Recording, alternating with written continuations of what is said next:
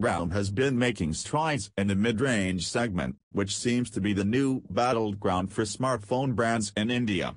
Fresh in the Chinese smartphone maker's mid-range portfolio is the Realme X7 Max 5G, which is the third smartphone it has launched in the X series this year. Though the phone seems similar to the Realme X7 Pro 5G on parameters more than one, it exudes differences both the way it looks and operates. Being a motley mix, the Realme X7 Max 5G is priced lesser than the Pro model. Does the Realme X7 Max 5G fit the bill? Let's find out. The Realme X7 Max 5G looks similar to most other Realme smartphones, boring that is. Realme has not brought any significant changes to its smartphone design language for about a year now, and the aging is now apparent, especially when compared to smartphones from other brands.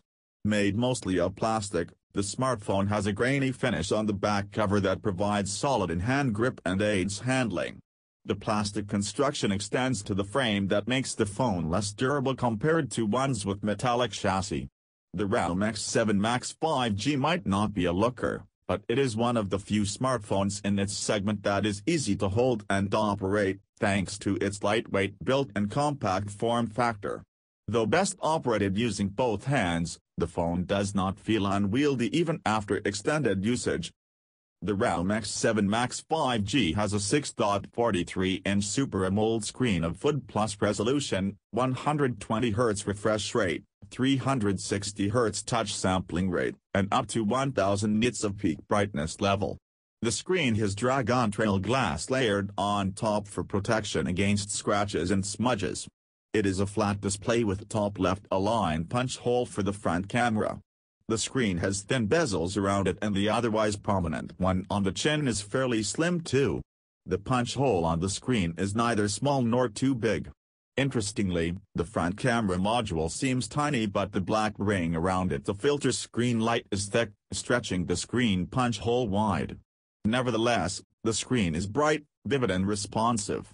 It can be set to refresh at 60 Hz and 120 Hz rate.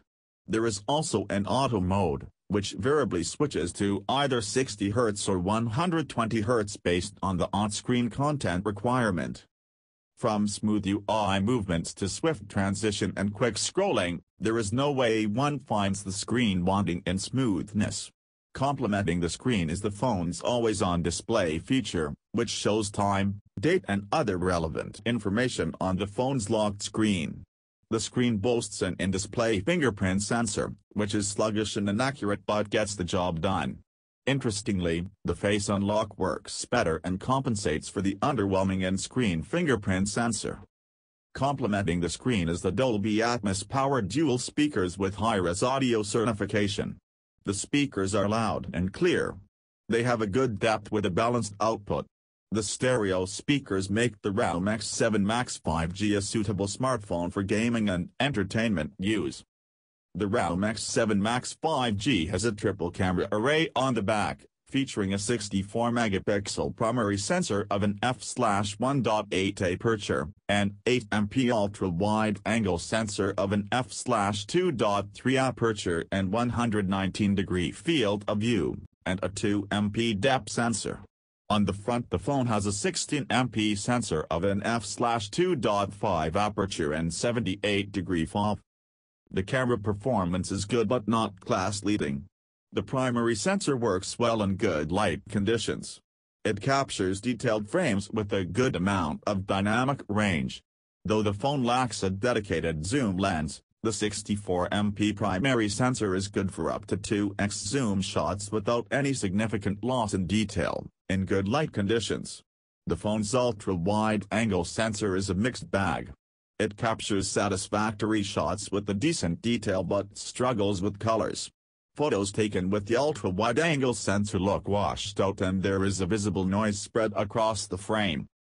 In low-light conditions, the rear cameras struggle to capture fine prints. There is a dedicated night mode to aid the phone's low-light imaging capability, but it also seems inadequate to lift the sensor's low-light performance. The Realme X7 Max 5G's rear camera might not be versatile, but it is loaded with value-added features, both for stills and videography. For stills, there is an Ultra 64MP mode for detailed photography in good light conditions. Besides, there is a 64MP Pro mode, which is like a regular Pro mode or manual mode but utilizes the primary sensor's native resolution instead of applying pixel binning. Speaking of the manual mode, it is named Expert mode in the Realme X7 Max 5G. Interestingly, the Expert mode has a provision to save image file in RAW format, which would impress content creators. The front camera is good for selfies and video calls. However, it is not best suited for group selfies due to a narrow FOV. Though it applies the beauty filter, the output looks balanced with neutral colors. For low-light selfies, the Realme X7 Max 5G has a selfie night mode that works well but requires stable hands for a finer-looking output. The Realme X7 Max 5G is powered by MediaTek's flagship Dimensity 1200 system-on-chip, paired with up to 12 GB RAM and 256 GB onboard storage. The phone is a performance powerhouse. It delivers consistent performance without any visible lag or throttling, even after extended usage. Speaking of performance throttling, the phone keeps thermals in control and does not heat up unnecessarily. It warms up a bit at times but not to a point where it becomes uncomfortable to hold and use. Complementing the Realme X7 Max 5G performance is the Realme UI 2.0. Based on Android 11 operating system, the custom user interface from Realme is full of customization options for personalized experience. While the phone scores big in terms of performance, its user experience gets pulled down by a few notches due to bloatware it comes with. Thankfully, there are no instances of ads in the UI, something that some of Realme's peers just could not get enough to throw as a part of the package with their smartphones. The Realme X7 Max is a 5G smartphone and it supports 5G dual standby. However, the phone's 5G network capability could not be tested due to lack of a 5G network at present. The Realme X7 Max 5G ships with a 4,500 mAh battery and the company's USB-C-based 65-watt Super Dart charger. Though it comes with a 65 watts fast charger, the phone's fast charging capability is capped at 50 watts.